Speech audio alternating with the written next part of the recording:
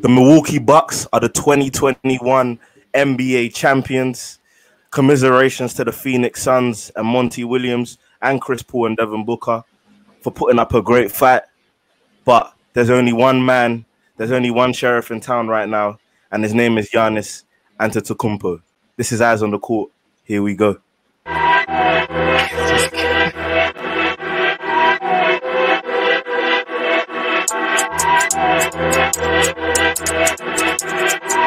Yo, I'm tryna get my sterling up in the city, so s'il play. As soon as my child can walk, it's straight Project Mbappe. But all the verbal, as soon as I hear that whistle, we get straight to the action. Come on lads, where's the passion? Do like Alamat, wear headbands for the fashion. If the defenders drop back, we counter and then attack them. I got my eye on the ball, I got my eye on the ball, yeah. I got my eye on the ball, I got my eye on the ball, yeah. I got my eye on the ball, I got my eye on the ball. Yes, people, it's Eyes on the Court. You already know where it is, your favorite UK NBA podcast. The lads are back together. Last Eyes on the Court of the season. And we have our champions of 2021. Fans back in the stadiums like they should be.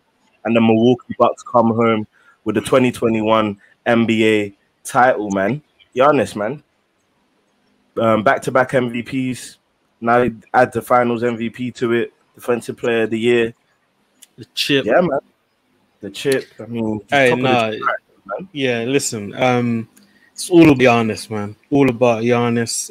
Yesterday, it doesn't get better than that when you're talking about closeout games. Man dropped 50 on his way to winning the chip. Yeah, man, he was amazing, man. Yeah, he was amazing, man. But I just give all the flowers to Giannis. Obviously, that's initially we're just getting the show started, but we gotta say it off with Giannis, man. I think defensively, offensively, even like maturity, like he handled the ball a little bit less because he figured out, I'm gonna have more success crashing the glass, getting putbacks. Even the post moves that we were asking for, we saw more of that. That little turnaround jump shot, he's knocking that down a little bit as well. Like, hey, if he gets consistent with that turnaround jump shot and the post moves, it's only gonna get worse for the whole league from here. But yeah, man, Budenholzer as well made some big time adjustments. But just to start the show off, man, Giannis, man, you go. I did Takumba. Yeah, for sure, man. Nadim, what do you think about Giannis and the Bucks and how they were able to practically win 4 games in a row? Like they just use the first 2 games, Ty Lue-esque, use the first 2 games to see what the opponent was saying and then steamroll them, if we're being honest. I mean, where do I start? First of all, I need to talk about something Darren said when he said if he can get the post move sorted, it could be finished for the league. This guy is 26. He's not even in his prime yet. And he's already achieved more than some of the all-time greats. This guy is incredible. Like, even without take away the championships and the finals MVP, what this guy has achieved so early on in his career is amazing. So all credit to him. It's just he's a testament to hard work. Like when you put the work in, this is these are the what's the word? Rewards, basically. This is what you get. So, a lot of congratulations to him and his family, of course. I think with the Bucks, one thing, obviously, they just made the Phoenix Suns play their game. They were so physical with Chris Paul and Devin Booker that Devin Booker, in the games where he dropped 40 points and he had those big games, he was having to hit tough shots after tough shots after tough shots. And as skilled as he is and as great as he is, it's not really sustainable, especially when you're going against Drew Holiday and when you're trying to look for mismatches. Pat Connaughton is the worst defender you can apparently find, and he's a good defender. So, yeah, there just wasn't much there for the Phoenix Suns to do. I think sometimes when the Suns lose or teams lose in the finals is about what they could have done. I think this is about the Bucks, man. They just did everything they had to do. Giannis was incredibly special. Coach Budenholzer, he shot a lot of people up because remember at the start of the finals when people would use that clip of Monty Williams and they use a clip of him to slander him. Bro. He's a great coach. That's what Jalen Rose called out Perk on today, fam. And Perk was trying to backtrack him. Exactly. Bro, you need to go watch it, man. Perk was just chatting out of his ass as usual. I stop hating on Perk, man. Stop hating on Perk. Darren's trying to back Perk, bro. Perk is annoying, bro. Like, if you see when you watch the Jalen Rose debate today, Jalen Rose watched it. I watched it. But Jalen Rose, he was shading him a little bit, though. No, you know what it is? It was a bit of shade. It's okay to be wrong, but not in that way. Like, you tried to really slander this guy and disrespect someone who's been one of the best coaches in the league. But you guys know how ESPN works. They just look for hot takes, and he's not the only guy that does that at ESPN. No, I know. I'm not trying to make it a Perk thing, but what they did to Budenholzer was disrespectful. Moving as if that's what he tells his team every single day. Like, that was just silly. It's not an ESPN thing. Yeah.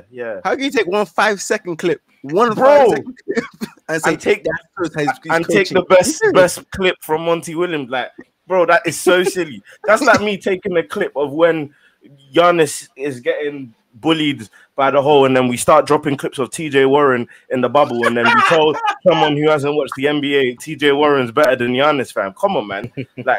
But do you know what? Look, away from that though, something I wanted to touch on that you actually mentioned was the adjustments that Budenholzer did make. And as much as Giannis is going to get all the credit, just like what we did last year with the Lakers and how much credit we needed to give Frank Vogel, because till this day I still don't think Frank Vogel gets the credit that he deserves for the championship that they won last year.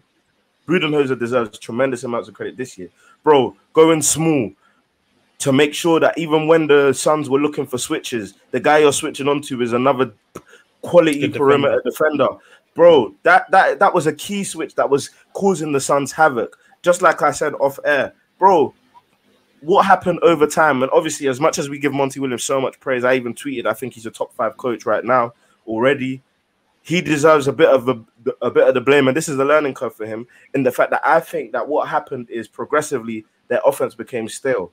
It became too predictable, and that is the key word. It became too predictable. I said off air 3 things that I just think were their go-to. Chris Paul mid-range, looking for the pick and roll, looking for the collapse, and then he's going for that mid-range.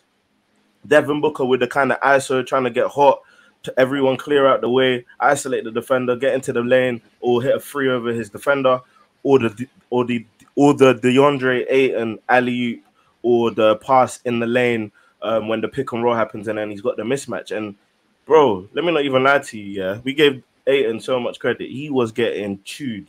He looked nervous. Oh my days, he looked. He had a moment. Like, people don't realize it. He had a moment where he was next to the rim, put it in. He turned around, and bro. We let him live on that one. He's okay for that. No, bro, he's not. He didn't have a bit. He's not a number 1 option. He's not a best center in the league. And he's only like what, 21, 22. Bro, you know what I mean? First playoff appearance again. And you're up against the modern Shaq. Do you know what I mean? Like, not many big, and he is the only guy on their front line. I think that is where the series really was decided. That the Bucks said, we're bigger, we're stronger, we're faster, and they put that into practice. Do you know what I mean? There were points where they were playing Giannis, Portis, and Lopez, all 3 of them together, bro. And Ayton could only guard one of those guys. Do you know what I mean? And Saric got injured, who is your backup big man. So it's like they didn't have any size. He was just not. He's not good. He played well in Game 6, but he's not a defender, innit? He's more of an offensive player than a scorer. Yeah. Than a defender. But again, this goes back to something I said after Game 2 when Giannis had that big game and Middleton and Drew Holiday struggled. I don't like seeing Giannis in the perimeter trying to do ISOs and running downhill. When he was in the paint, when he was getting close to the basket, they couldn't stop him. Bro. Someone made a tweet, said, what's his name? 18 knows exactly where Giannis is going. They both know what's coming, and he can't. But he can do nothing about it. He can't do nothing about it. He got 18 free throws yesterday in a game that the calls weren't 19, and he made 17. Exactly. So that tells you that when he's being aggressive and he's right next to the rim, there's nothing anyone in the league can really do about it. That's why I didn't like seeing him on the perimeter. I feel like he's wasting everyone's time at that point. Above it. Yo, go on. Sorry. No, even Van Gundy said yesterday, he said if Giannis takes a jump shot, whether it goes in or not, the Phoenix Suns defense won. When he got next to the rim, when he attacked the rim, and he was doing post-ups unstoppable. Yeah. And look, at the end of the day, what I've always said and what I truly believe in, I think it was me and Darren who had a conversation about it. Maybe when we were just chilling one time, and I always wondered, yeah, bro, Shaq never received the same level of scrutiny that Giannis did, and I never understood why Giannis got bro. What we said was Giannis needs a jump shot. Giannis needs to be able to hit free throws. We said Giannis needs to be able to do this. Giannis needs to be able to do that. But Giannis was still dominating. Giannis was still getting. That's to be like the perfect basketball player, bro. Like you're basically saying Giannis needs to be the greatest basketball player of all time with the skill set that he needs to improve on, or he's not good. Do you know what I mean? Exactly. And so for me, like, bro, what makes it even better is I don't care what anyone says. This is my opinion, and I stand by it to this day. Bro, all championships aren't created equal, and as much as we can factor in the fact that the Bucks might not have made the finals if all teams were fit, so the Nets, the Lakers, the Clippers, if they face the Clippers in the finals, this ring means more than so many other players' rings because he won this ring at the team he was drafted at. He grinded. He received all the level of scrutiny. Bro, even in these finals, he was being disrespected to the point where people were saying that he might not even be the finals MVP. Like, that was even in the question. Some people were saying that. So, like, he deserves all the credit he gets right now in a closeout game to drop 50 and 15. 50, 15, and 5, I think it was. 5 blocks. Bro. Protecting the basket like a madman. Apparently, somebody said that before the start of the series, someone in the media said that Giannis is the best player in this series. Bro, I'm not gonna say the name. Who said that? My friend told me last night. I was texting him during the game, and he said that this person in the media said this. I said, "Are you serious?" I'm sure they work at ESPN. I'm sure. They don't. They don't. No way is the other network. Wow. The thing is, look, you can say all championships aren't created equal, and obviously some will mean more to the fans, especially more than anything as well, and to the city of Milwaukee that hasn't had a championship in 50 years. This means everything. And when you look at the most incredible story I heard coming out of these playoffs wasn't about the past of their family or their growing up, was the fact that Giannis and Middleton were at one stage competing for minutes on the team. Like, bro, they're not supposed to be here. Like, they're really not supposed to. This is a true underdog story. Giannis Middleton was in the G League.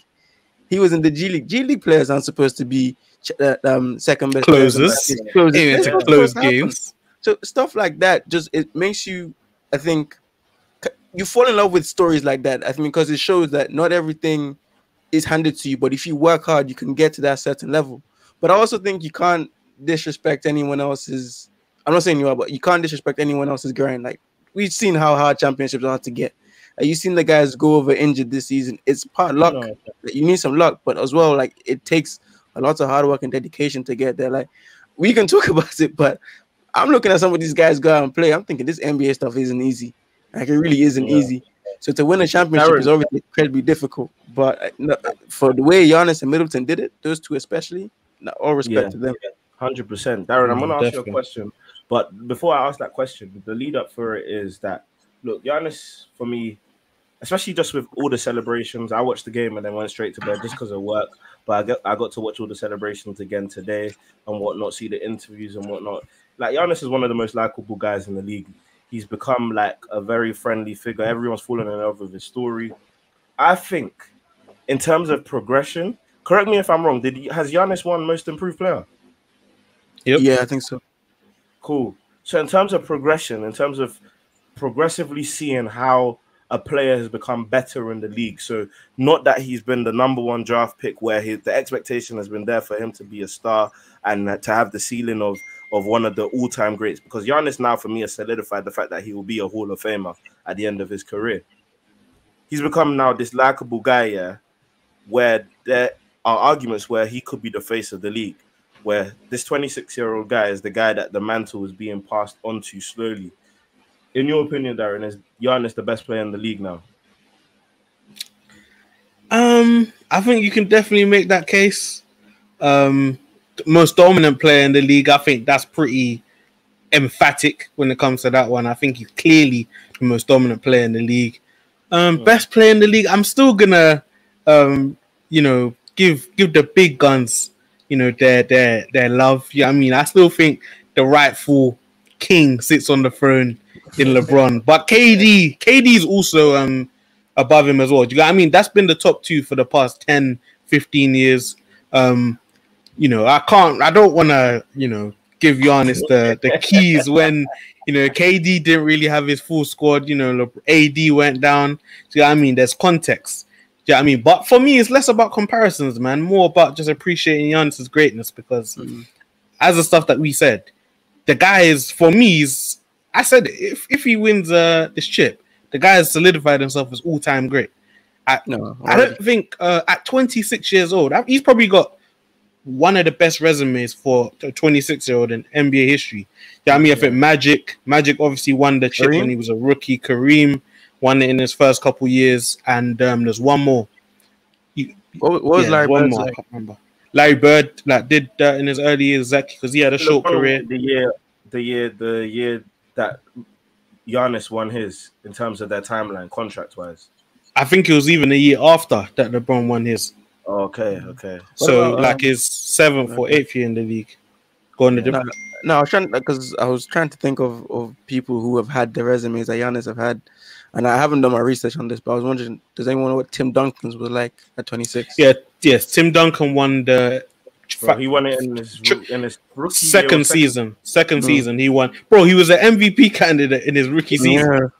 Yeah. So yeah, he's definitely got an elite resume. But when it comes to Giannis, man, I just think, as I said, less about the comparison and just appreciating what he's about, man. Literally the modern day Shaq, and we should pay more attention to what he can do rather than he can't do. Especially now he's got a chip. Do you know what I mean? Now he's got a chip. It's like, don't question him, man. Don't question him, man. That's the question that I have now to Nadim. Like, now that the Bucks have got this monkey off their back, what's so interesting is that for the last 2 years, the Bucks have been the favorites. The year that they weren't considered favorites is the year that they finally win it. The Bucks are now in a situation where they've got the chip, they've got the monkey off their back. They're now dark horses. Like, do you know what I mean? Because they say the Lakers are coming back, the Warriors are coming back, the Nets are coming back, the 76ers are coming back. We don't know where Lillard ends up. No, I still think they're the third favorites there. I still think they're the third favorite. And I think they have yes. And listen, I said it to a big man.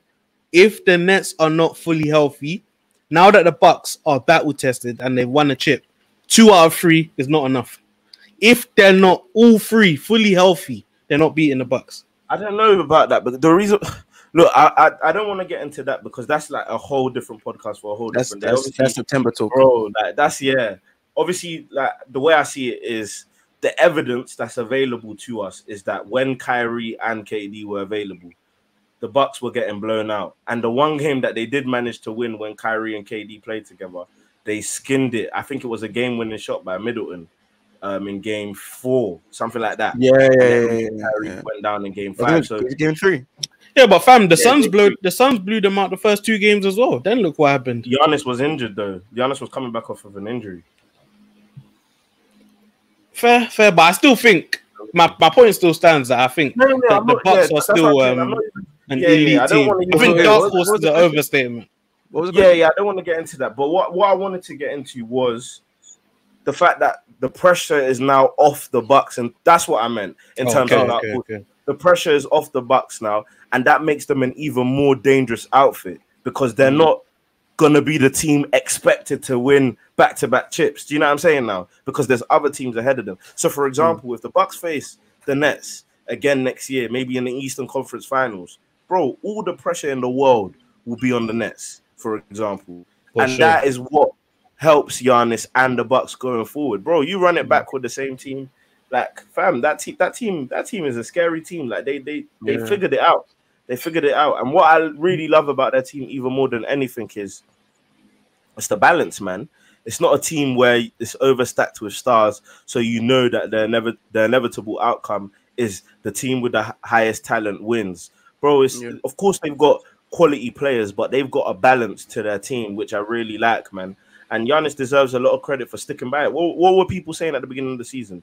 Miami, Mavericks, the Warriors, telling Giannis, don't sign the contract. You're not going to win in Milwaukee. It's impossible. You can't attract the best of stars. So, bro, you got to give all credit to him. But to that point, do you know why rings are such a fickle thing in a way? And they're not the pure determinant of players' greatness.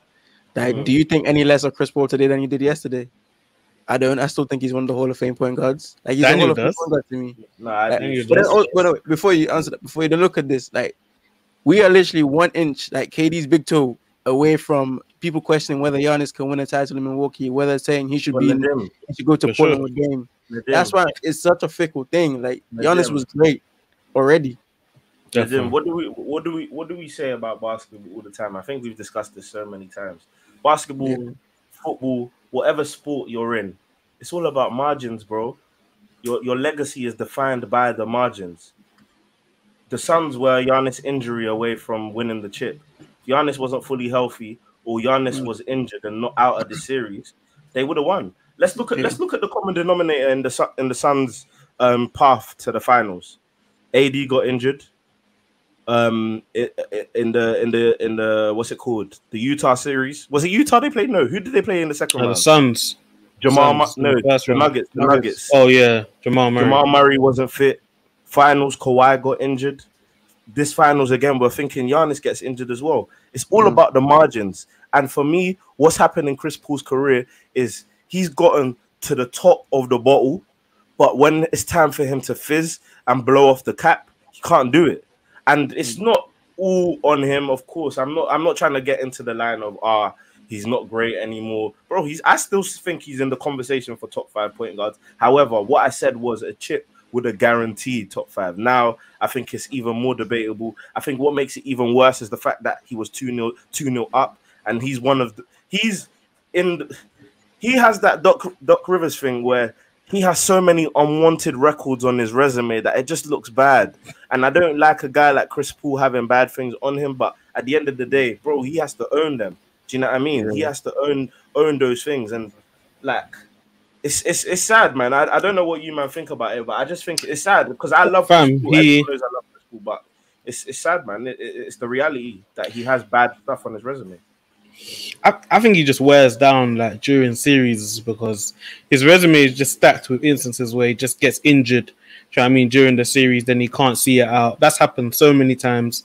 This series, he literally got until game 6, he basically got worse by the game. Do you know what I mean? Game 1, he was the best player on the court. Game 2, he was still good. Then as the series progressed, he just kept getting worse and worse.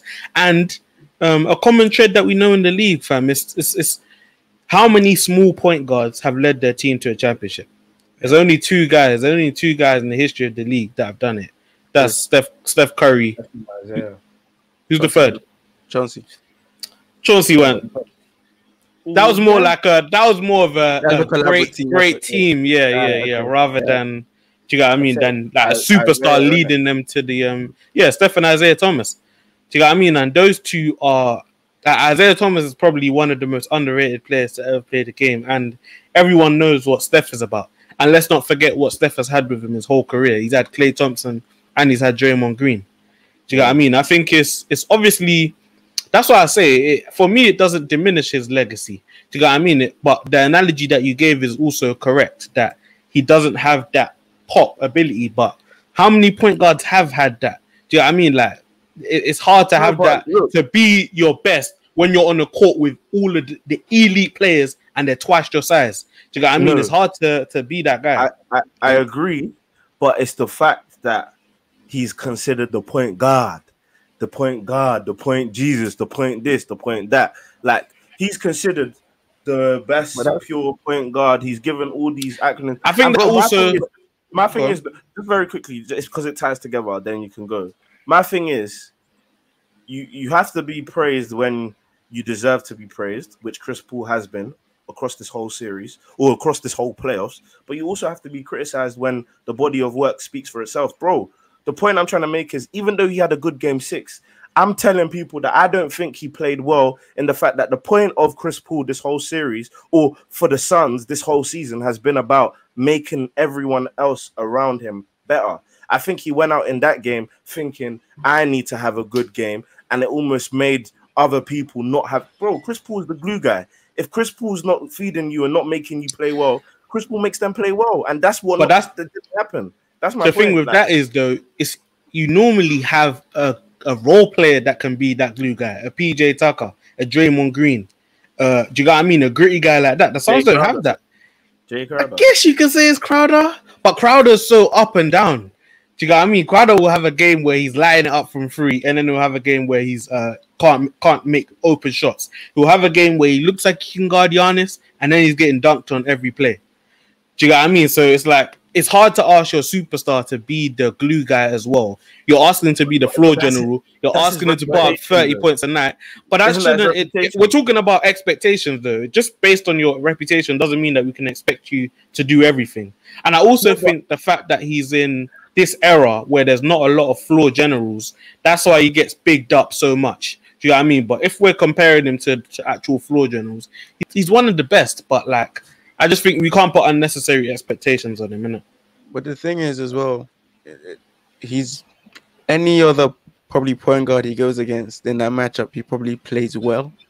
He went against Joe Holiday, who is the one defensive guard that a lot of point guards don't want to see. Joe Holiday is physical, he's big, and he's a great defender. And he's fast. He's a pest. I don't want to say he's what Pat Bev thinks he is, but he might be. Bro, he's Pat Bev's dad. What? But Drew Holiday, they made it so physical and so taxing on Chris Paul. You could tell by the way he was playing. And look, he has to take a lot of responsibility on that one. Like, he made some bad plays. I felt like there was far too many situations last night when he gave up open shots. Only when he needed to be aggressive did he actually do it. In fact, I don't think the Suns are in that game, if not for Campaign's burst at the beginning of the second quarter. Yeah. That's what set the tone for the Phoenix Suns to be in that game, not Chris Paul. So that's where I have the issue with him. But I also have to look at Drew Holiday, Connaughton, PJ Tucker at times, Middleton. The defense they played on this guy, on him and Booker, they made it so tough, so physically demanding that it was tough for any small point guard to do it. And that's the thing. This is what you can do with small point guards. You can eliminate them. That's why it's tough for them. But I can't blame Chris Paul fully. To add to that, what was the point I was going to make? They were going at him because look at their lineup. He's their weakest defender. Unless you want to say him and Booker. Him and Booker are the weakest defenders. Like Booker's bigger. Do you get what I mean, bro? If you've got Drew Holiday, Middleton, and Giannis all trying to get you switched onto them, then you're expected to be the point guard, putting up 30, be the glue guy. It's tough, man. Like it's a tough ask. I'm not putting that on you. I'm just saying that. I'm just saying that he didn't have a great series, but it's tough to take a team that hasn't been in the playoffs in like a decade and suddenly win a chip. Do you know what I mean? But I would also say, of course, there's very quickly though, them. Let me get it clear that I'm not saying he's the reason they lost or I'm blaming him. I'm not saying that. What I'm saying is, when it's all said and done, we're not going to be able to talk about, it was really tough. What we're going to remember is they were 2-0 up. They had the opportunity. Because what were we saying? They only had to win one game away from home, and they would have won a chip. No, but bro, the hardest game is the closeout game. Of course. So you had to win too. Game, but I think the closeout game is the hardest game. Wait, what do you mean by the closeout game? The Suns didn't get a closeout game. No, I'm saying you said if they won on the Bucks court and went up 3-1, or 3-0, that last game is the hardest game to win. Do you know what I'm saying? So it's not as though you instantly win. He didn't even get that though. Do you know what I mean? No, definitely.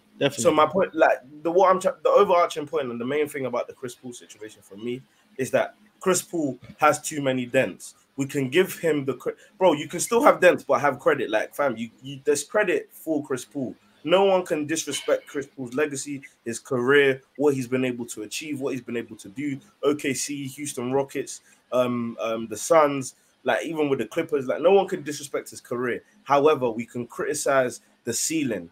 We can criticize the expectation that we had. We expect Chris Paul to get a ring. We expect James Harden to get a ring. We expected possibly even maybe some people expected Russell Westbrook to get a ring. We expected Allen Iverson to get a ring. Of course, there's context surrounding this. However, when it's all said and done, these great players didn't win rings, bro. When they're bantering Charles Barkley about not having a ring, you think that doesn't, like, of course, maybe now it's less so annoying, but bro, you think it wasn't batting away at him maybe the years after his retirement and whatnot, bro? Yeah, for if sure. This hurts, these guys know they should have won rings, and that it's gonna hurt Chris Paul. Like, in my opinion, it's going to say they know they should have won that. Like, that's I don't know. I think that's fair, but it's just like, okay, they should have won rings, but it's a lot of things that it takes to win a chip. Do you know what I mean? The situation has to be right. The circumstances have to be right, and Barkley for me, the way I see it is, if you don't have jewelry, for me, it doesn't make you any less of a player. It just means that you don't have the cheese on top. You don't have the thing that makes you all-time great. Do you know what I mean? That you can still be great and legendary, but you don't have the. Do you know what I mean? That on top that resume. Because look, the cheese on top at the end of the day. Yeah, but as you said, he's still in top 5 conversations. Do you know what I mean? And even if he had the ring, where would he be? 4th, 5th? It's still in the same thing. But that's what we're saying, though. Like, that's what the difference between a ring and not having a ring does. No ring puts you in the conversation. A ring cements your legacy. That is huge. That's yeah, but that's why the point that Nadim made is key as well, because he said, and I agree, you were saying as well, it's fine margins. Do you know what I mean? Like, it's hard to say that just because you don't have a ring, you're this less of a player, when the only thing that stopped you is someone's foot being on the line or things of that nature. Darren, though, do you know what I mean? Okay, Darren and Nadim, though, but this is what I want you to picture in it, because this is a good debate, and I actually am very interested in it. What I'm picturing, though, is that at the beginning of this series, what would we saying? What would the bookies saying? Odds-on favorite to win Finals MVP. It's because of Giannis' injury, though. No, of course. But even when Giannis came back and dropped 20 and they won, everyone said, the Suns are still going to win. Do you know what I mean? Like, that was still because Giannis came back and the Suns still won convincingly. Yeah, but I know. Giannis putting up 20 ain't going to lead them to a chip. But what I'm trying to say is that there wasn't the anticipation that Giannis was suddenly just going to go from having an injury that seemed serious to being able to consistently put up good performances on the offensive end and on the defensive end. People were thinking that surely it's going to have to counteract each other. Even if he has one big game, it's going to hurt one of the other games that he has. Do you know what I'm saying? But instead, Giannis had 4 big games. Do you know what I mean? So my thing is, we can't just overlook the fact that even if Giannis was fit, we can't overlook the fact that it was between Giannis and Chris Paul for Finals MVP. It was between them two. And Chris Paul came out short. Bro, at the end of the day, this is a competition. No. In terms of the bookies and the eyes of everyone. Oh, okay. Yeah, going into the series. Into the series. I'm not saying me. I'm just saying that was what the narrative was saying. And even if, bro, we even spoke about it with Lashard. Like, even I said, Booker's been the one playing well, but it doesn't matter. They're going to give it to Chris Paul if they win. So I'm saying, let's not forget that this is a competitive sport. This is a competition. This is about winning and losing. And at the end of the day, Chris Paul has lost and lost yet again. And I just don't want that to get lost in translation when we're saying that there's context to it, which there is, saying that there are circumstances to it, which there are. I'm just saying we still need to recognize the fact that Chris Paul lost, and this is another loss on Chris Paul's resume. That's all I'm saying. Yeah, no, I 100% understand that. I think where for me, the thing kind of comes in is because we see what this type of conversation can do to players and what they create. And you talk about the way they talk about, we had this conversation about Doncic where we said that if Doncic doesn't start advancing further down the playoffs, race, they'll start saying, why can't Doncic win a ring? And then it creates situations like where you're having to win super teams to show people that, no, I'm actually great.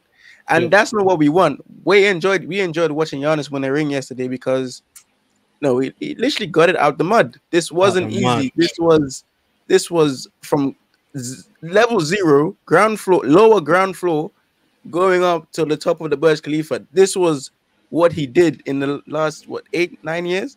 So that's tough. That's why we enjoyed watching this guy get the benefits and see the rewards of his hard work. But if you start having conversations around your greatness is attractive because you didn't get this ring, which we're not, but there's some people who will do that. you create a situation where guys are having to leave their teams because they have to go and prove to people that they're great. And that's what I don't want to do. I look at Chris Paul now the same way I did before the ring, largely because I'm giving Drew Holiday a lot of credit because I don't think CP choked. I just think Drew Holiday did a great job. And bro, Drew Holiday was just switching between Booker and Chris Paul. Whoever he was guarding was getting strapped up. The thing is, whoever had it going, that's what Drew Holiday was guarding. Yesterday, campaign that burst at the start of the second quarter. Drew Holiday came straight in. He didn't look at Booker. He didn't look at CP. Shut off the wall. Shut it off. That was the funniest thing. That's why I have to give. That's why I look at the ring argument and go, one team out of 30 each year wins a ring. Like there's been some great players who've had great teams that haven't crossed that line. You look at obviously Charles Barkley. You talk about Reggie Miller. What's his name? The guy Chris Webber. Exactly. So it's hard. Westbrook. Look at all Westbrook does. These AI. You know, Steve Nash. Did Steve Nash win a ring?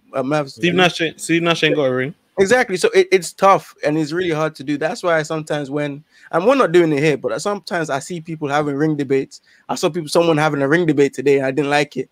And it just distracts from the greatness that these guys are putting on show. And that's why I don't like sometimes the debates that come out of it. But this is what I'm saying now. This is where I now come in and have to be the Grinch. And this is what I love you, man, for in particular. And that's what brings me into check as well. Like, I love the fact that you, man, look at it and make sure and try to remind people that, bro, fair enough, yeah, the ring's there, but let's not detract from their greatness. We don't need to basically poo on someone's resume and legacy just because they weren't able to win a ring. I totally agree with that, and I've come round on that. Like, I totally agree, and that's what happens too much, just for the sake of debate, just for the sake of, oh, I want to get the one up on this person, so I have to say this, or I have to be able to discredit. I totally get that. However, without competition, we can't have a podcast like this. Without the person not winning the ring, we can't have conversations. This is what drives our conversation. Let's not cap now. Chris Paul not having a ring is a big conversation because he's a player we expect to have won. Like, that's what it comes down to, innit? And that's what I'm trying to bring forward. That this is not even me. Maybe that's for other people and other analysts, but me saying that Chris Paul doesn't have a ring is even a testament to how much I rate Chris Paul. It's not me discrediting or disrespecting him. I just think Chris Paul should have a ring because he's that good. Do you know what I mean? Like, when we talk about... do you think he was ever in the situation where he should have won a ring? Facts. The Clippers, he should have won a ring. He collapsed. Oh, yeah, 100%.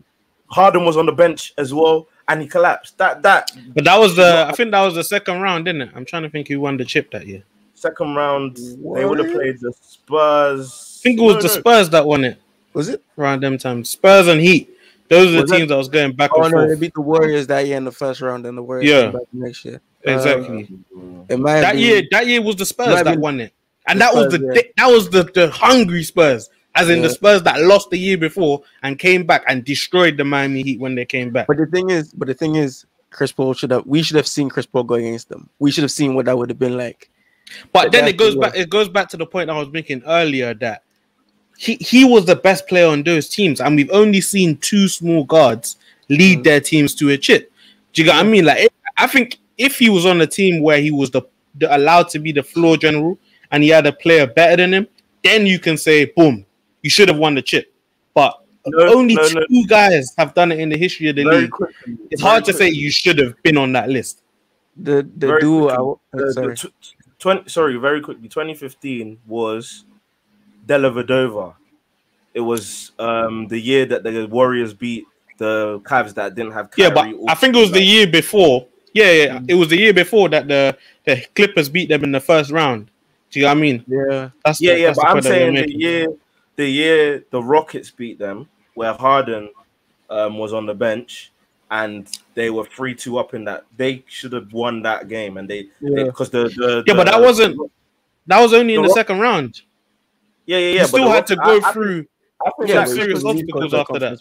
I think that Clippers team would have beaten the Warriors. No, the Warriors weren't in the finals that year. That's what I'm saying. It was in 2014 that was, I think. Or was that 2015? The Rocket series. This is 2015. The Rocket series was in 2015. How? But that was the second round. But then, who Who did the Warriors play? So that means the Rockets, the Warriors beat the Rockets in the conference final. Yeah, the Warriors gentlemen swept the Rockets in the conference finals. Okay. To get to the first championship. This is their first championship. Their first championship. No, but it's the Clippers, and that was the year everyone said LeBron would have won. That was the year LeBron took the Warriors to 6 games with Dellavedova as the second best player, fam. And you're telling me now, let's just say, fam, all things like, of course, it's so hard, and I don't like it's hypothetical, exactly. Yeah, it's mad hypothetical, and I don't even like it. But I believe the Clippers would have beaten the Warriors, and if the Clippers faced the same Cavs team, bro, Chris Paul, DeAndre Jordan, and Blake Griffin should be beating that LeBron and Dellavedova team. So, of course, LeBron, yeah, we know LeBron's greatness. I know it's hypothetical. I don't even want to. No, I'm not even on the LeBron thing. I think the Warriors would have been the tougher hurdle because that's when that was the finals. That was the finals. Like, yeah, no, I'm saying it would have been harder to get past the Warriors than the Cavs. You know what I mean? Without Kyrie. Yeah. That Warriors team, people sleep on them because it was their first chip. Bro, that was when Steph Curry became Steph Curry. You know what I mean? That was when Klay Thompson was lighting teams up, and Draymond Green probably won the Defensive Player of the Year that season. Steve Kerr was coaching out of his mind. And that's when Steve Kerr implemented the ball movement, all that type of stuff. And the Clippers, I always felt like the Clippers, they had the talent. They had the talent, but I mean, knowing what we know now. Don't you man think, that Chris Paul should have at least been to this shouldn't have been Chris Paul's first NBA finals. Yeah, I agree with that. Yeah, but okay, knowing what we know now. A few weeks ago, we're having conversations about Doc. Knowing what we know now, is it not understandable that they make it? Like, right now, that's some Doc shade. That's some Doc shade. No. But the reason why we can't do that though is because, on reflection, of course, it's easy to say that now that there's a pattern. But when we're still going through it and the pattern's still getting created, bro, you're in charge of how your destiny goes. I wouldn't say that they were the favorites, considering the fact that Giannis played the way that he was healthy. Not healthy, but he was good. He was healthy enough to dominate the series the way that he did. I disagree, man. So you're saying that the Suns should have won this series? Relax. The reason why I disagree... That's what you're saying, though. That's what you're saying. No, it's not. The reason why I disagree is because I thought Giannis was coming back early. So even after I saw him get that 20-point game, I thought, they're trying to get every ounce of Giannis. And I thought the Suns would win, even with Giannis on the court, because I thought Giannis was coming back too early. I looked at the injury, and but I'm saying the same thing that happened to AD, and they tried to bring AD back. That's what. Of course, if they were all fit at the beginning, I would have. I still probably would have lent with the Suns. I probably would have lent to them just in 7. I would have. Yeah, but I said my Suns. Yeah, but that was based on the fact. That's what I'm saying. It doesn't matter what we thought about how Giannis was going to look prior to the series or after game 1. The guy just dropped 50 in the closeout game. And the guy was the best player on both ends of the court. And the guy is 7 feet tall, handling the ball, doing everything. I'm saying, given hindsight. I don't think you can get onto me, though, for saying if everyone was fit and we've seen how the Suns have been playing and we've seen how the Bucks have been playing, I take the Suns in 7. I don't think you can get onto me for saying that. I think there was a legitimate case for the Suns to be the favorites. I think it was legitimate. Bro, there's a reason why they're in the finals. Do you know what I mean? But the Bucks had the best player on the court by a significant margin. If you're taking into account what he does on both ends of the court, the Bucks had the best player. And we said it that the matchups were intriguing, because I thought that the backcourt of the Suns would outplay the Bucks, but Chris Paul wore down. Do you get what I mean? And that's why when we got into the nitty-gritty about how he wore down, I don't want to use that as an excuse, but it's been mentioned a lot that he's got hand injuries. Do you get what I mean? And it makes sense because that's why he was turning the ball over, stuff like that. But I think the Bucks would have been the favorites if Giannis was healthy. But I kind of see Daniel's point on this one. I still had Suns in 7. I still thought the Suns. Yeah, but that was given that Giannis was not going to be healthy. It wasn't only that though. No, even after the second game. Not that it's like, the Suns are going to win. It wasn't anything. Of course, it was nothing like that. Yeah. It was like I just lean over and say the Suns in 7 just because I've seen how the Chris Paul been playing, Devin Booker was playing so well. I thought that the perimeter game of the Suns would kill the Bucks as well. I didn't envisage the Suns would shoot that badly. I didn't envisage the Bucks would be able to stop them as well as they did. Like, I just felt like the Bucks still to win a ring weren't over the top, and I expected Ayton to play much better than he did. I thought Bridges would have been a huge key in the series, but he wasn't really. He was really a non-entity, if we're being honest. And so no, he did played well defensively, but but I'm talking about offensively, of course, because offensively is where they not struggled, but is where they were lacking. Like, it wasn't their usual selves. That's why I'm saying I just would have lent with them. Not that. That's fair. That's fair. Yeah. But I also think the Bucks defensively are a juggernaut, bro. Do you know what I mean? We can agree now. I think that they've got the best guard defender in the league, and they got the best two-way player in the league. I think Giannis is the best two-way player in the league. Like, yeah, so do I. Because you know how Kawhi was Paul George. Even people mention Kate, bro. Giannis is the best two-way player. If we're not gonna give him best, right now for sure. Yeah. But fam, the Bucks got a lot of heat, bro. Like, the Bucks last year had an all-time defense. This year they had the best offense in the league. Do you know what I mean? They're literally a complete team, especially with the way Middleton stepped up late in the game. Like, obviously it's easy to say in hindsight. Do you know what I mean? Obviously you guys are saying what you thought prior to the series, but I just think based on what we've seen, it's hard to say, the Suns should have won that series. No, it was never about should have. Of course, no one can say the Suns should have won. Chris Paul should have won. We're just using the games that we've watched, seeing how they played, seeing what maybe they could have done differently, seeing how Chris Paul, because look, at the end of the day, as much as we have all our love for Chris Paul, we can all agree that we believe there were certain moments in games where he should have played better. Like, for sure. was the game 5 that he was terrible for the first 3 quarters, tried to ramp it up in the 4th quarter, but by that time it was already too late. Like, game 4, it's poor in game. That I think game 4 was where you think he could drop like 10 points or something like 10 points, yeah. So, like, he definitely could have played better. And that's what it is, margins, man. Margins. No, for sure. But let's give some flowers to Drew Holiday. Like, my thing is, he wasn't great offensively, but what he was doing defensively, I'll take that. I mean, if that guy's in my locker room, I'm not looking at him saying, I need more from you, bro. Keep doing what you're doing. And you know what I mean? We'll do what we need to do, because that guy is a defensive wizard. Like, they were putting him on Chris Paul, shutting off the water, putting him on Devin Booker, locking it down.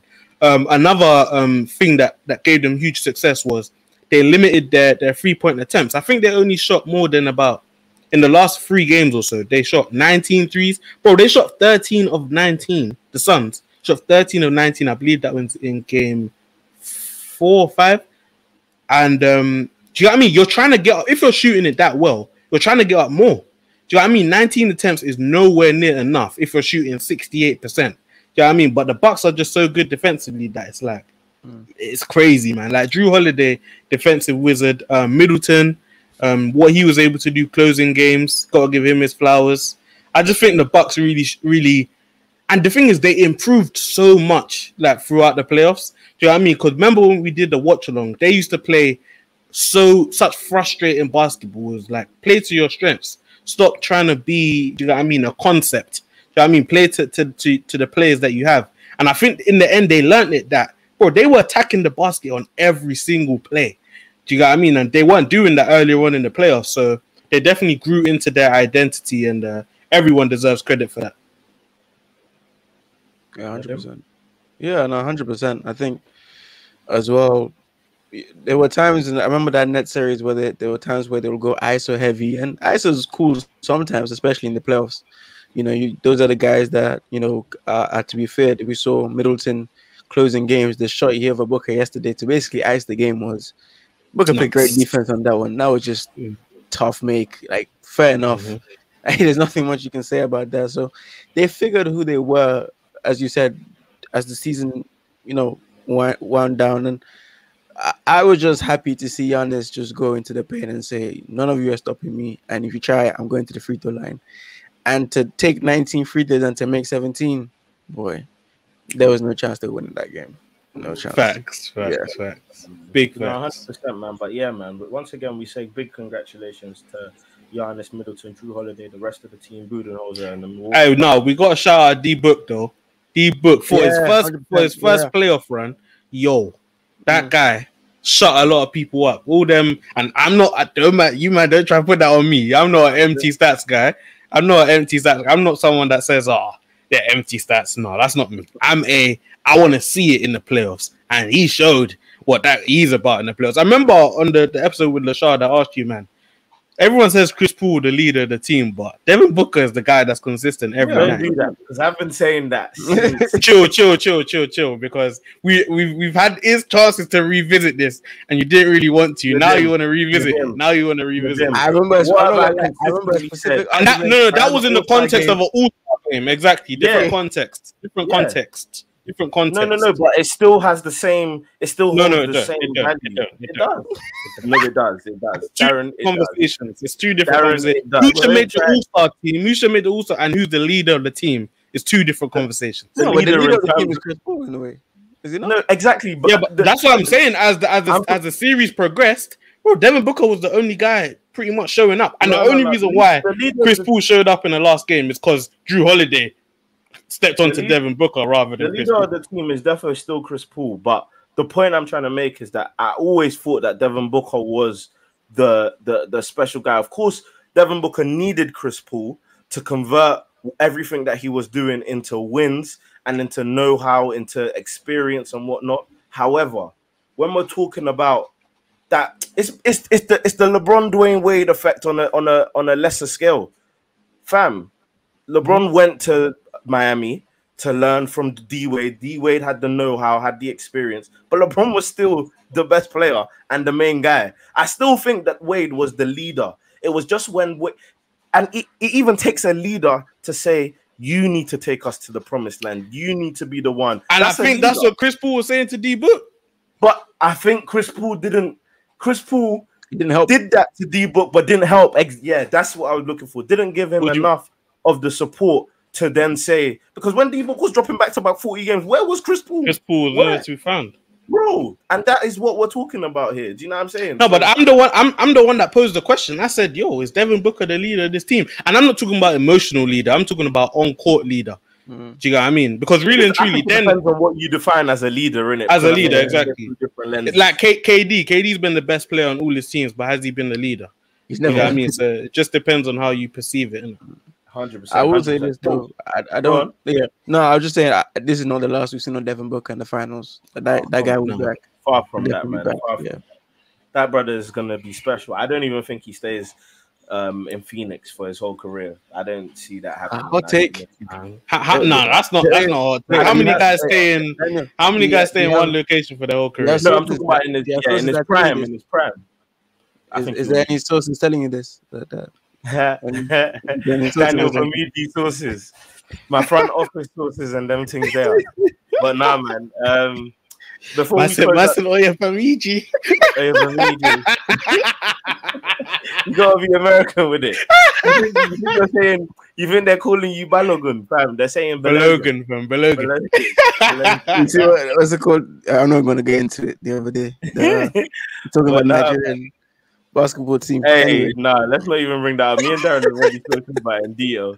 That Stephen names are waiting up for that. But hey, before we close out the episode, one thing I definitely did want to discuss is one thing that's been coming out recently. The Lakers, apparently they're going to move aggressively to improve their roster. There's a lot trying of to get a point guard. Yeah, a veteran point guard has been what's been stressed by a number of the sources. The plan is just basically to stack up the team again with a lot of high quality experience. So not just experienced players that might not be able to, experienced players who will be able to offer, who'll be able to input, who'll be able to do great things. So I see Melo going there still. You think so? Yeah, I see Melo rolling still, and I think he'd be a nice piece, man. Big shot maker. When LeBron's off the court, you can give it to him in the post. Yeah, do you know what I mean, it makes sense. No, I hear that still. So, what do you man think about Chris Paul? Actually, do you know what? Let me ask you a different question. I think this one's too easy of a question. Let me see how you lot respond then. Who do the Lakers need more, Chris Paul or Russell Westbrook? I think so. You're asking who would be the better addition? Who'd be the better addition? I wanted them to go first. Go on, Eddie. Boy, Chris Paul. Yeah. Boy, I think it's a good sign that you're really, torn. That's a tough one. Because most people would say easy, Chris Paul. No, it's a tough one because Westbrook is he's a great player in himself, The but beast. I think Chris Paul next to LeBron will probably be the better fit, especially with AD as well. I think Chris Paul's the better shooter and the free throw shooter as well. Yeah, for sure. The shooting on that team needs to work. Like the other two guys will need to be shooters as well. So yeah, I'll probably go Chris Paul. Yeah, I think I'll go Chris Paul. But obviously, Darren, I want you to argue that because I think you'll argue the Westbrook narrative, and I want you to bring up some of the things that you were talking about in the chat as well and go into detail about it. But I think I wasn't trying to come across like, it's easily Chris Paul, but I just think for what I know the Lakers' issues to be, is Westbrook what I want? You're going to need to bring in players who can play off the ball as well. One thing that isn't spoken about enough is that even when Rondo was on the Lakers in that playoff run, bro, he was someone you could give open shots to. He could make his open shots. Yeah. He was even making contested shots, like off the dribble. And that is not something that you really ascribed with Rondo. So for me, it's just Chris Paul. You take him now, man. I think better shooter. He can organize. We're not going to have the greatest of teams in terms of the bench, the substitutes, and he'll be able to organize that, especially when LeBron's off the court. LeBron will be able to take more time off the court as well, where you need him and handle the ball less as well. And I think handle the ball less, and that's key for him, especially going into the playoffs where you want a fully fit, fully healthy look. Bro, that's why he got injured. Let's not, bro. The reason why LeBron got injured is because AD got injured. LeBron was pushing for that MVP, and he just had to handle the ball all the time on every single possession, playing about 35 to 40 minutes a game. And then Solomon Hill just does that nonsense, just acts like a fool. So, I will say this though: if I'm picking a point guard for the Lakers, it's Kyle Lowry. He's the one I'd call over Chris Paul. Not based on who's a better player. I think Kyle Lowry is. We said it. I don't want to open that kind of worms again, man. That was the guy I wanted. I wanted him. I think he's the one I wanted him. I think he's the one they call. I think he's the one they should call. Apparently, he's going to go to New Orleans, though. Apparently, the Pelicans want him bad. And they've got a lot of money to offer him as well. Exactly, especially if they let Lonzo go. I hope that Zion and Ingram have been watching these last two championship runs. That's what I'm going to say. Bro, them man need to be looking at themselves in the mirror, fam. Look at the talent that they have, fam. They should be... There's no way they should miss the playoffs. And let me tell you something. This is something that we're going to discuss in the offseason. Offseason will allow us to dissect a lot of teams, and that's why I'm happy, because I've been annoyed that we just, there's been, obviously it's great to talk playoffs, but then you just neglect so many other teams. Yeah. So we'll get to preview all these other teams. Bro, the trajectory that Giannis showed every single year in the league and the improvement that he made in his points and his rebounding and his assists, fam, Ingram is not making that sense, and Ingram should be making that level. That growth should be happening year in, year out for me. That's how good Ingram is, fam. Let's not get it twisted. I was hoping that we could sneak in Kuzma in that deal and keep Ingram instead of Kuzma, because I thought, imagine Ingram on this team with LeBron and them, man. That's harsh. That's harsh. Like, Ingram's been making steady progress, like these last 2 years, especially. Not numbers wise, yeah, but I agree with Daniel that you gotta get more wins. Like, you and Zion are both 2 All-Stars. There's no way you should be missing the playoffs when you got 2 All-Stars. I think it's incredibly telling that you fired your coach after 1 year. For sure. That's the most telling thing that I can pick from their season. Yeah, the circumstances ain't been great, but still, fam, sometimes you got to transcend circumstances. We've seen playoff coaches get sacked. Do you know what I mean? Like, you can still make the playoffs and get sacked. What they're looking for, what they need, is who have they hired a new coach yet, or they're still looking? They did, didn't they? Let me check. Did they hire a coach? Yeah, check quick. I'm trying to remember the Pelicans. Maybe I don't think they have. No, they haven't hired someone yet. Yeah, they haven't hired someone yet. Yeah, so they my hire someone soon. Bro, what they need is a Monty Williams. They need someone who can bring in. No, I think they were speaking to one of his assistants. Oh, what they? Yes. I don't know you guys in the running. I think so. I believe so. I think I saw the reports as well. But There's a couple guys that they're linked to. They need someone who can just work with the young talent, who can progress Zion's game. I think Zion, there's so many things you can do with Zion. You can turn him into an absolute beast. Ingram's there. You still got a couple of experienced old heads who can help that team. So, like, I think, there's so much that can be done with that. Steven Adams has been working on his 3-point shot. Hey, bro, are you mad? Are you mad? Nah, facts, man. I'm dying. Steven Adams becomes a version of Brook Lopez, because Brook Lopez couldn't always shoot the free. I couldn't. Bro, he becomes a very, very useful tool in the league. For sure. So, you know, my thing is, I just sometimes coaches do certain things that reek of desperation. Remember watching last year Zion run the point guard position. I was so sick. I actually couldn't watch Pelican games. And I know, but bro, Zion, he put up his best numbers when he was running. That's good for him. I'm not trying to ever see that again. I don't want to ever see that again.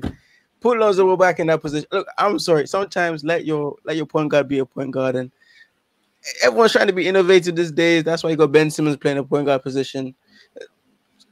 Go put your butt back in the post. I'm sorry. But they don't even like Lonzo. It sounds like Lonzo is going to leave. That's odd. Yeah. I mean, you get Kyle Lowry, I guess, is an upgrade. So, for sure. Lonzo's, I like him. You know, I like him for the Celtics. If they don't get like Dame or someone like that, bro. And I like him for the Lakers as well. I'll take him.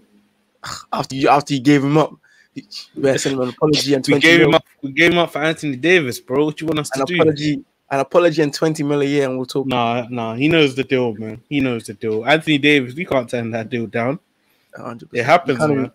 There's certain trades you can't be mad at. No.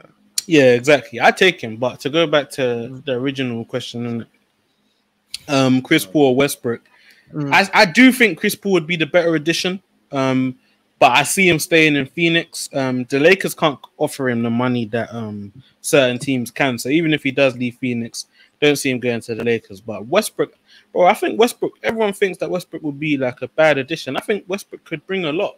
I mean, the Lakers are at their best in the full court, and we know what Russell Westbrook is on when he's in transition. Imagine LeBron and Westbrook together, and then you got AD running the lane. Like that is nasty. That is nasty. Go on. I think about the alleys from Westbrook to LeBron.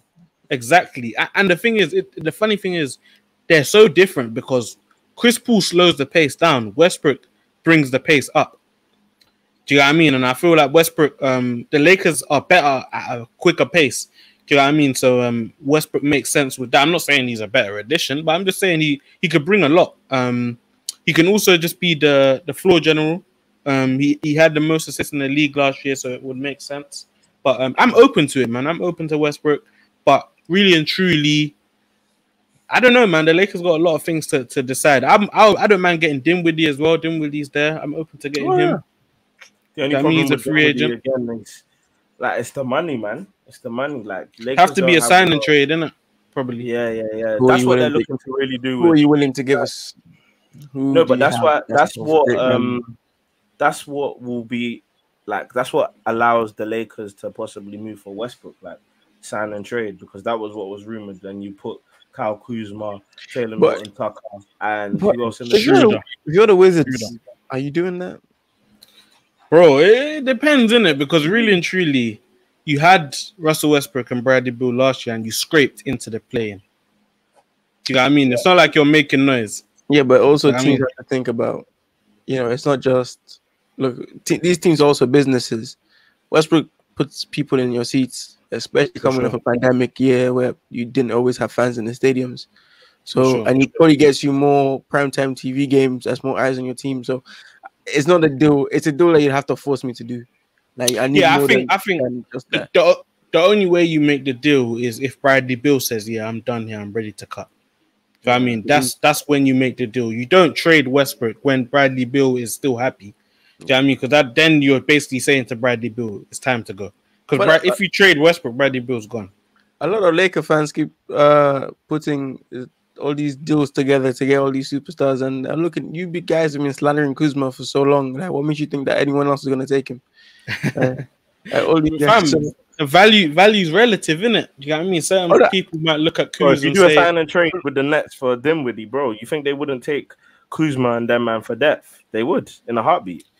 And Dinwiddie's leaving for nothing. Dinwiddie's gonna leave for nothing. But I'm sure there's bad deals on the table than that. It depends. No, because it's not. It's a sign and trade. It's a sign and trade. Yeah, no, but someone could be offering more to sign him anyway. That's the thing. Potentially, yeah. Just have to wait and see. Unless the Nets want to do goodbye Dinwiddie and go, all right, where do you want to go? And let's make the deal happen. Which is Dinwiddie's looking for 100 M, so I don't see that happening. Coming off an ACL, that's big thing. Dinwiddie's looking for bread. But no, this whole off season is going to be fun to get stuck into. As you said, all the trade rumors, trades, specific teams that breaking them down. Definitely looking forward to getting stuck in. Sure, I mean, yeah, man, that's where we'll nip it in the bud, man. It's been a good conversation, definitely a needed conversation. I'll allow you, man, to just give maybe one little takeaway from the season. One takeaway from the season you want to share with the people. Listen, Giannis Antetokounmpo, stop asking questions of that man. The funny thing, Antetokounmpo, it makes so much sense, by the way. You know what I found out? I was like, it actually makes so much sense. I read the article and I was like, wow, is this actually what happens? So you go to a country and they just change your surname to make it more suited. You know what happened though? It's not. People are making it seem like they're moving mad, innit?